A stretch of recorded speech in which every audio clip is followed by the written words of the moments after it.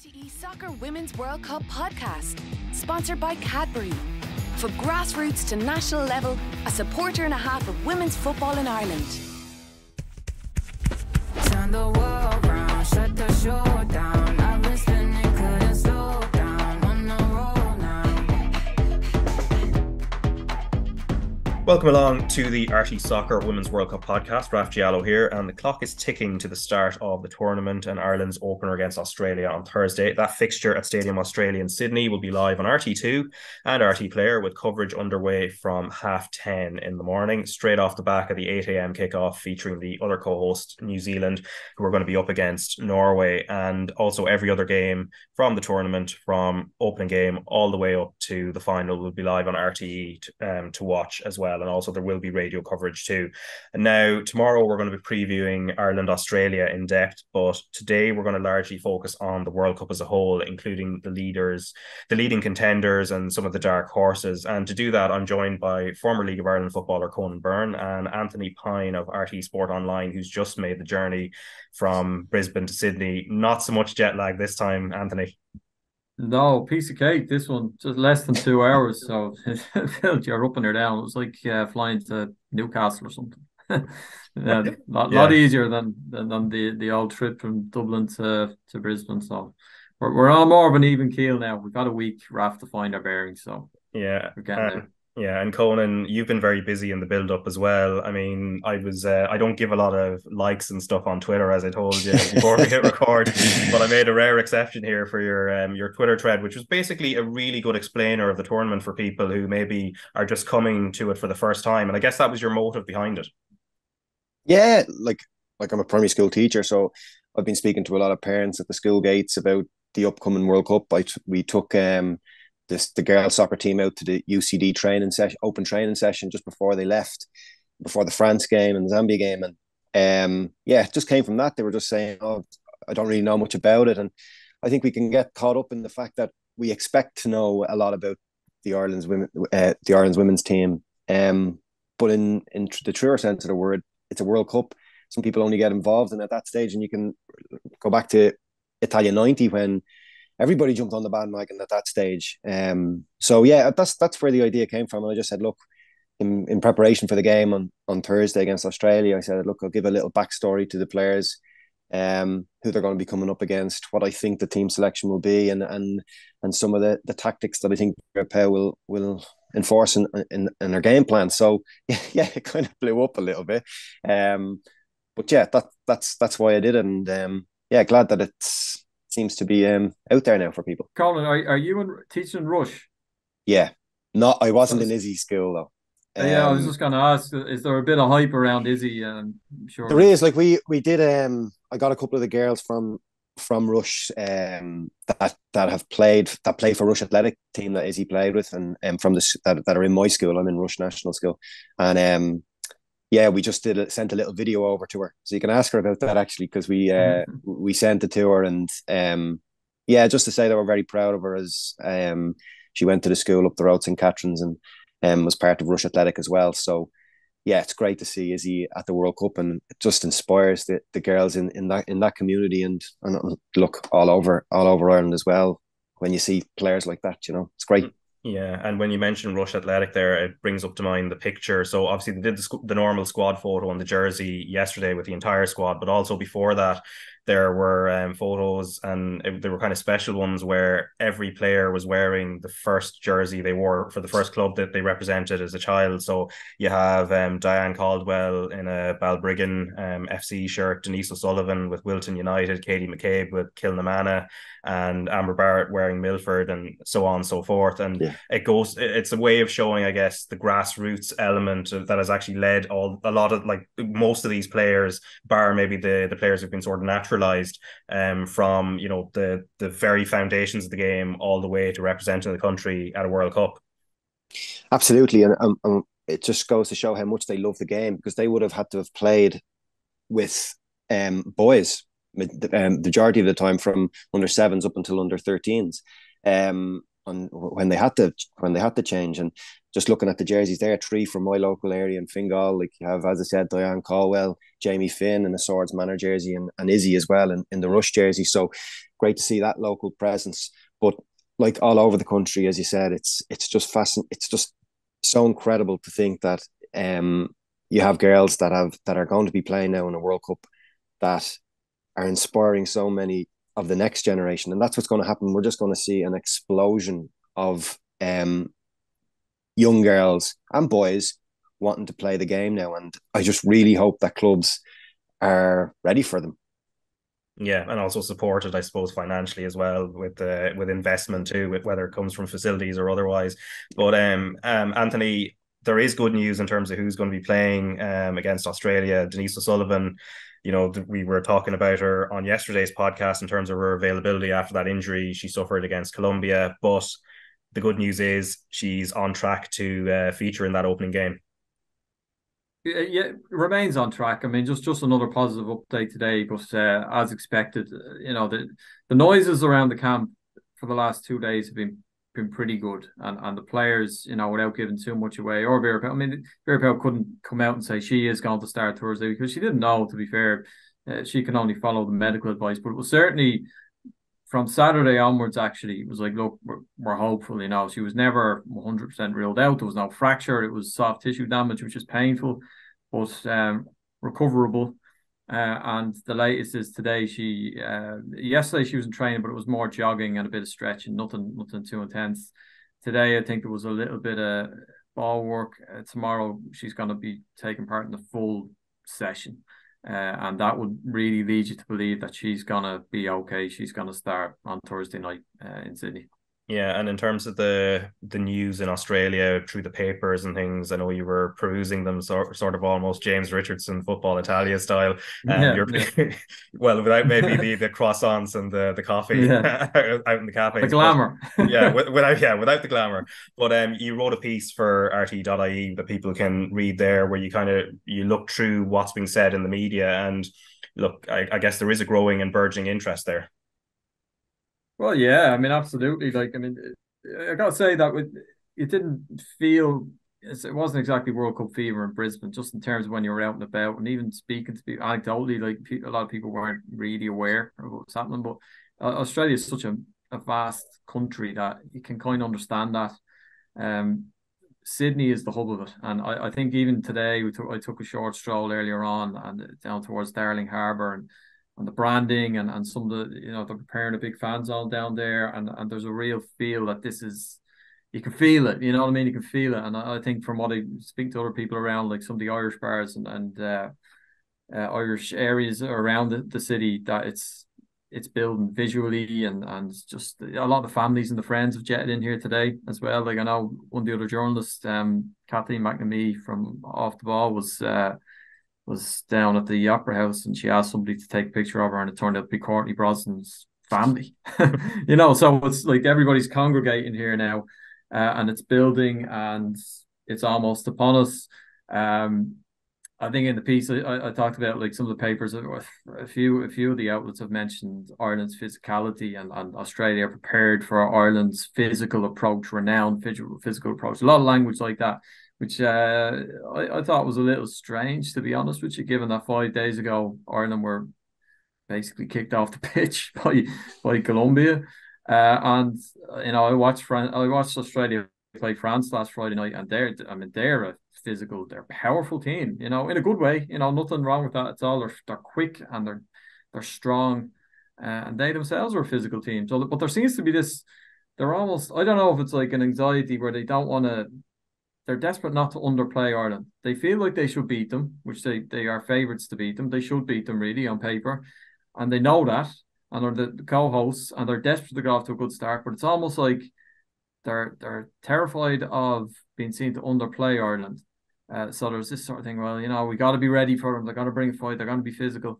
There's a lot of that going on. Maybe it's mind games as well. I just thought it was interesting because, you know, Australia are an excellent team. They really are, and all being equal, they will win the game on Thursday night because they are one of the top probably 6-7 country nations at this competition. But it will be very interesting if Ireland get an early goal or take the lead, because that breeds a real anxiety and pressure on Australia. It can get flipped around, playing at home when you have all your home fans. It's great when it's going well, but if it goes a little wobbly, it can crank up the pressure on you. So that's what I would be hoping for from an Ireland perspective, that if there is going to be goals, Ireland need to get the first one. That's critical. Yeah, because that brings us nicely into the sort of general overview of the tournament. Obviously, when you're looking at which are the strongest groups, Ireland are in a very tough one. I was looking at just did the sort of highest average ranking within each group, and the USA's one has the best average ranking of teams in that group. Obviously, they have the Dutch and Portugal and Vietnam in there, and the average ranking is 15.75. Ireland's is actually next on 19.75, and then England's group on 21. And Conan, when you look at, say, that Ireland group, there's not a lot of margin for error given the Olympic champions Canada are in there, and then there's also a wild card like Nigeria, who, granted, have had their issues in terms of the issue of bonuses, but are also a very strong team. Yeah, the most successful team in Africa. And like you say, the Olympic champions Canada, and then the co-host of the World Cup Australia. And I think with Anthony saying that the top 6, top 7 in the world, I think by them hosting the competition, it nearly puts them up a little bit further. And with the quality that they have, like even just going quickly on the game on Thursday, it's, as I said, but with the tread the other day, it's all, I think, down the sides is going to be it's going to be a fascinating battle, as I said, between Eddie Carpenter and Katie McCabe, two of the best players in the world up against each other. And then on the other side, then you have Heather Payne, who's kind of adapted her role as a striker and gone into that full-back position, wing back position, and up against Steph Catley, who's absolutely phenomenal player as well. So, and then Sinead Farley, again, only 2 caps, but with phenomenal ability on the ball. But I'd always worry about that fitness issue at 33 and not having those international experience behind her. And then, as I said, with Steph Catley up and down that wing, that's where I feel as if we may struggle in that area. And if I was Australia, I'd be playing 2 10s, because you don't know, as a back three in Ireland, with the Ireland squad, you don't know who's going to go in and take that 10 when the likes of Ruicha Littlejohn's going to be taking 1. You want Denise O'Sullivan kind of on the half turn, getting up the pitch. So who's going to go in and take that 10 position? So it's a very interesting tactical battle, which I'm really looking forward to seeing. But yeah, like you say, it's I call it the group of death. I know you said with USA, with the Dutch and the Portuguese and Vietnam, obviously in that group, it's a very, very difficult group. But I can only see one winner in that group, and it's just mainly the other teams of how to qualify. But in our group, I think obviously you do fancy Australia to win it, but then with Canada being Olympic champions and the uncertainty around Nigeria, and then the Irish, you know what we're like at World Cup tournaments and how we're the underdog, and we kind of love that title, and it's going to be really interesting to see how we get on.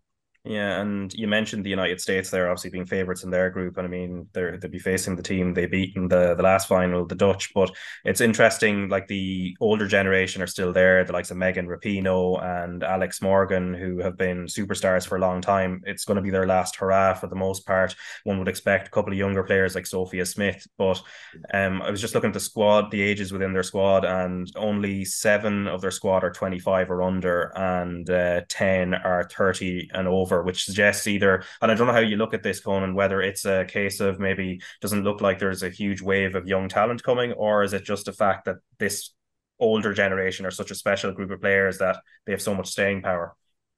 Yeah, it's experience as well. And Andonovski, the USA manager, has talked about the 3 A's: their attractiveness, their attacking play, and also their aggressiveness. So that's what they've been discussing in camp, is the importance of those 3 fundamental principles in their play. They're also trying to make history by becoming the only team in both men and women's to win 3 consecutive World Cups on the spin. So again, something to be fighting for. You mentioned Sophia Smith, a wonderful player, part of the Portland Thorns team that won the NWSL, MVP, championship game MVP, like 11 goals already for USA this calendar year, and she's still only 22. But I think she's going to be probably the star of the World Cup, if I'm being completely honest. I think she's just going to, I really do rate her as a footballer, like everybody else. And And then also Trinity Rodman down that right hand side as well. Any fans of basketball will probably know their father's Dennis, more of a defensive player, but with Trinity more of an attacking player, and her pace and power down that right hand side. Actually scored against Wales in a friendly a couple of months back. So exciting to see how she does. It's at such a young age. So yeah, you do have that youth, but then with America, as I said, you need that experience too, and they have it in abundance. Yeah, and Anthony, I mean, if let's say Ireland were to get out of Group B, the pathway is the Group D teams basically are the opponents in the next round, and that would involve England, but also a very tough group that also has Denmark and China. We played China earlier this year in a 0-0 draw in Marbella. I believe actually you were at it if I recall correctly. But even like England themselves are strong, have huge depth, but they've so many injuries as well. So it'd be even fascinating what happens if Ireland or whoever comes out of Ireland's group were to get into that last 16 against those teams. Well, yeah, I'm going to do a James Richardson my Football Italia impression first, Raf, before I get into that, because there is, maybe we don't have to watch this World Cup at all. There's a story in the back of the Australian newspaper today. A data and analytics firm called Nielsen has done, they've crunched the numbers on this, right? They've done 1 million simulations of the entire tournament. So USA, 18% chance of winning. Okay, they're their favourites. Followed by Sweden and Germany at 11%. Ireland, 0%. I'm sad to say. But 22% chance of getting out of the group. Is what they're giving this Nielsen firm is giving us. So 22%, we'll take those odds. And as I say, if we do get through, like if we already get out of this group, it's one of our great football achievements. It's up there with anything that we've ever done. And if we did set up a game with England, a last 16 match with England at a World Cup, unbelievable. Can you imagine what that would be like? It's just absolutely incredible. We would have kind of form lines because we drew with China in February, as you mentioned there. Still not a great game, but they didn't create any chances. We didn't either, but deserved draw against a good team. We have Australia in our group. Australia bet England in April 1-0. They were excellent that day, Australia, which is ominous for us. But again, if we manage to get out with this group, we'll have played Australia in Sydney by then. So another decent form guide. And you might get to the point where if everything goes really well and we set up a game against England, you'd be thinking, well, we really have nothing to lose here. And one thing you will say about Ireland, and Conan's absolutely right, like you can pick holes in the approach, and some people have said Liverpool is a little overly defensive. It's taken us this far. There's not a lot of goals in the team, but I'll tell you what, like they are incredibly resolute and they're very hard to break down. Like I think the game against France where they lost 3-0, that was a bit of an anomaly. 2 of those goals in first half injury time. First one was, just a bit of bad luck. Generally speaking, they don't give up many goals, and I don't think anybody's going to enjoy playing against them. Really, like even you can sense with Australia, they will expect to win, and they are expected to win by their own fans. But I think they would see it as a potential banana skin. And I think they would be probably right to do it like that. Yeah, and Conan, speaking of England, I mean, and maybe the European Championships weren't that far away in they're only about a year ago, and probably quite informative in terms of especially obviously the European teams. England obviously went on to win it, but they're without Beth Mead, Fran Kirby, Leah Williamson this time, and there were other teams that either like Norway who underperformed badly but seem to be getting back to an even keel. You have the Dutch who are, they had a reasonable tournament, but they're without Vivian Miedema, who's a superstar striker for them.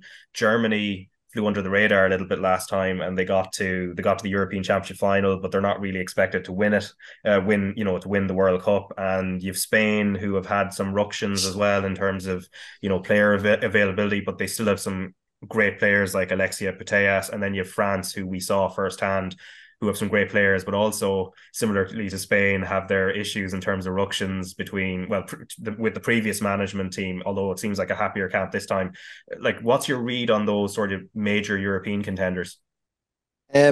Yeah, I think England, have to be up there with potential champions. Like I think that has to be a talking point in the sense that they're 10 from 10 from qualifying, 80 goals scored, none conceded.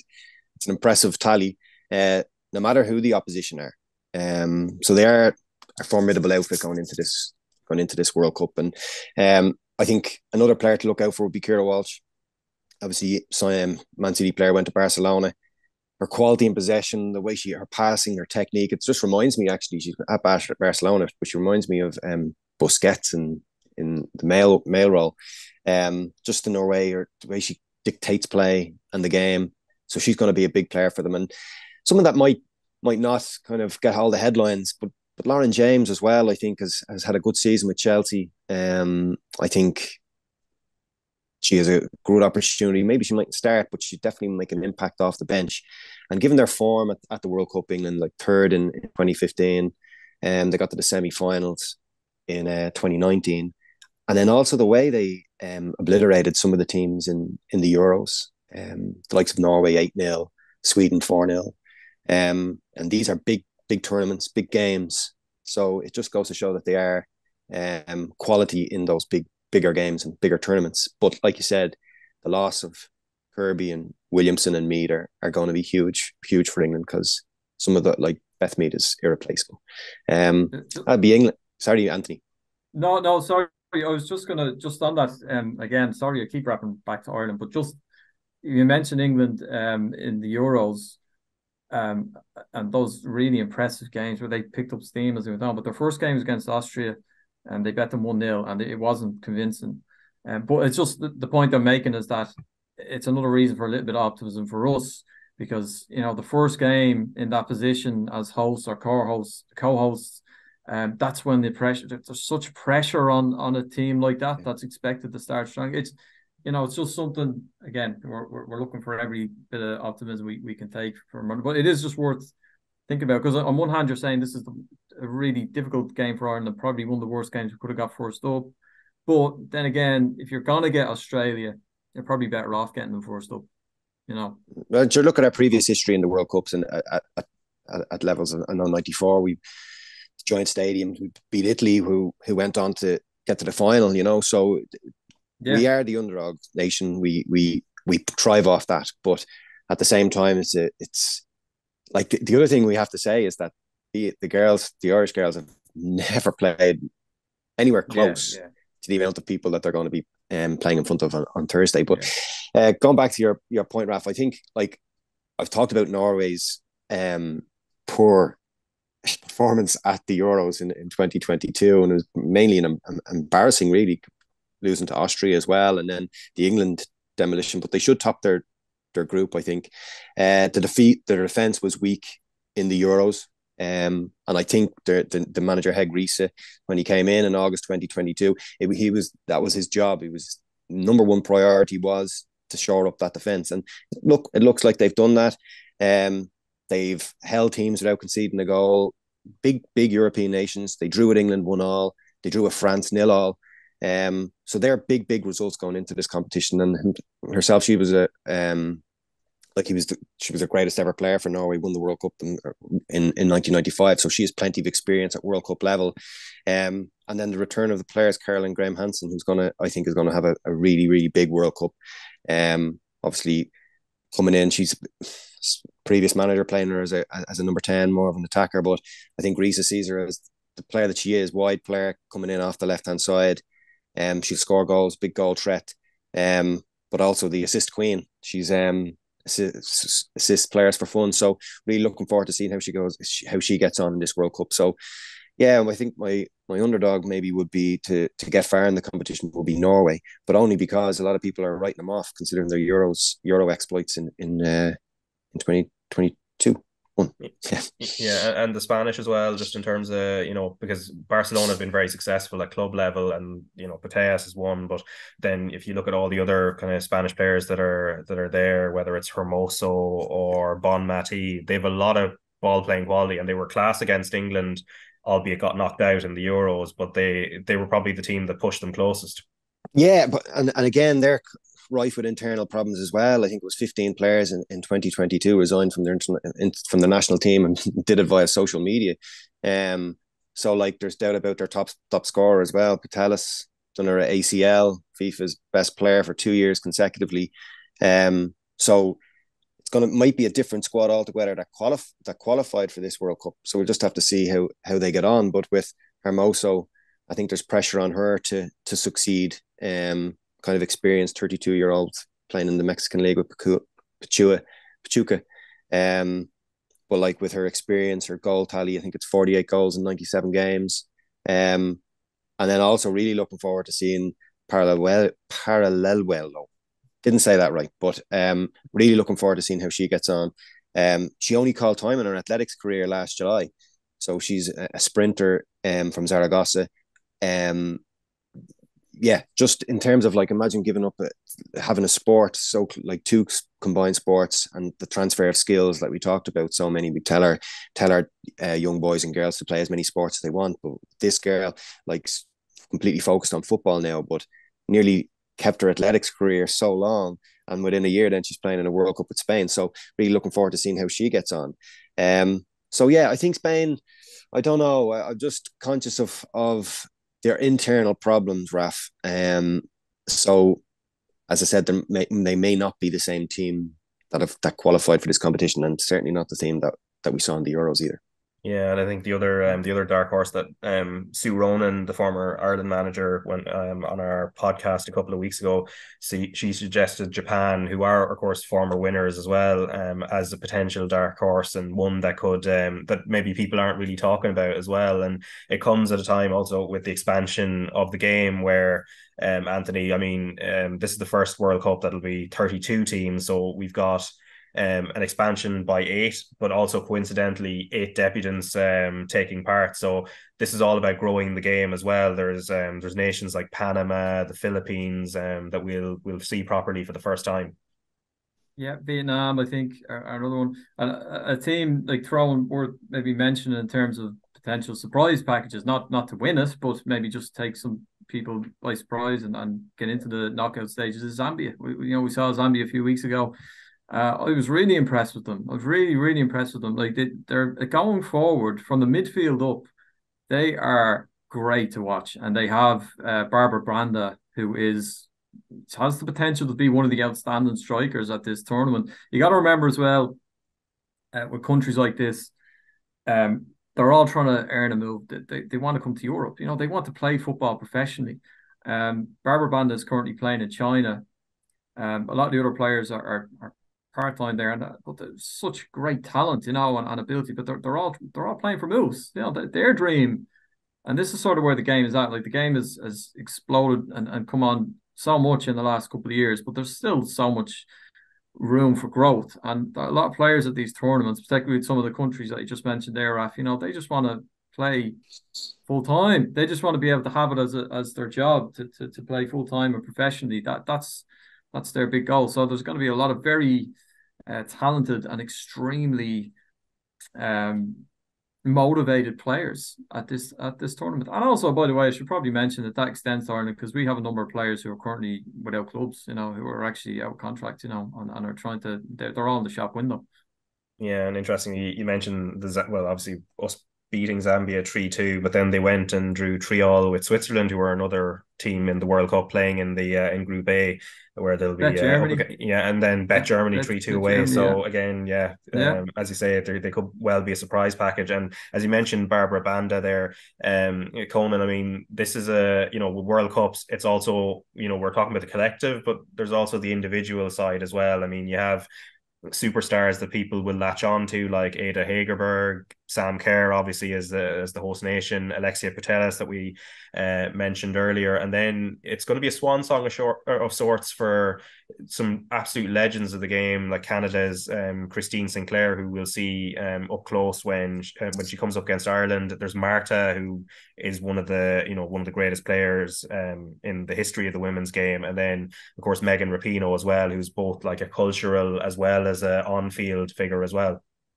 Yeah, and Ali Riley as well, the New Zealand defender, is our 4th World Cup, and she's played in 4 Olympics. So yeah, and I think this might be the last time you might see those really experienced players at the likes of 35, 36, 37 that are going to be playing in the World Cup, because these young players that are coming through now are so mature in their play and their experience as well. They're, like with the coaching that they are now receiving at underage football, you can see players coming in at 15, 16, 17. Ellie Carpenter making her debut for the Matildas at 15, for example.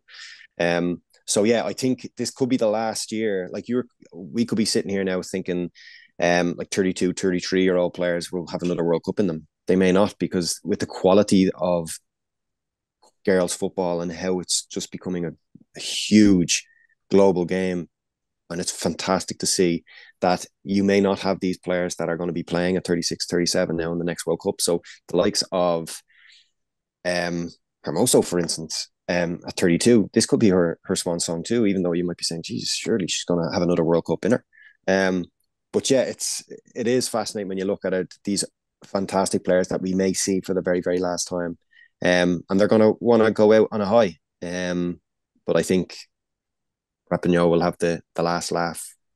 I think that she'll get another World Cup medal under her belt. Well, according to Nielsen, Conan, it's in the bag. Yeah, and if I was to push you on a finalist that they could meet, obviously you're saying USA to win, but who do you think will push them closest? Look, I'll be honest, I don't know the way the draw goes, and I know it can be different if you finish first and second and all that, but I do think the way with their big game play, their win at the Euros, I do think England have a wonderful chance of getting to a World Cup final. And I'm not saying they're going to win it, obviously, I said USA, but going one better than they've done in the previous two World Cups. So England, I think, will do really, really well. I probably would have, my outsider may have been Spain, but that would have been last year before the internal problems that were happening, because they put it up to England. They were absolutely superb in that game, and they were dominated possession for the majority of it. So Spain are a bit unfortunate, and I honestly do think Australia will do really, really well, being the host nation, and yeah, I think they'll get out of their group pretty easily, if I'm being honest. My heart telling me that, or my head telling me that, should I say? But I not again. They won't. I don't think they'll win it, but I'll put a semi-finalist tag on Australia. Okay, we'll see how they go. Yeah.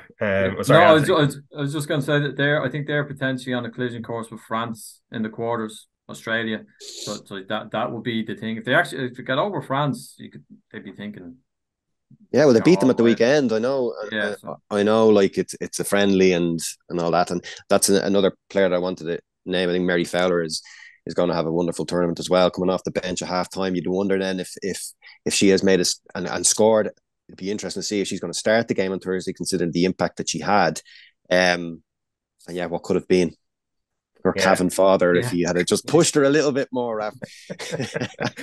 Yeah, quite possibly. But anyway, we'll find out how this tournament unfolds from Thursday. As I said, live coverage from 8 a.m. with the opening game between New Zealand and Norway, and then carries over into the live coverage of Ireland against Australia. We're going to be doing a bumper preview of that game tomorrow. Mikey Stafford will be chairing this tomorrow. So Conan, Byrne, thanks a million for taking the time, and Anthony, get some sleep, because I know it's getting late over there. Thanks, Raf. Turn the world round, shut the show down. I've been spinning, couldn't slow down. On the roll now.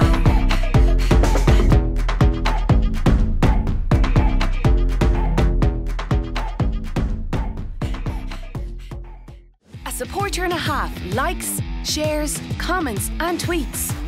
Cadbury sponsors RTE Soccer Women's World Cup podcast.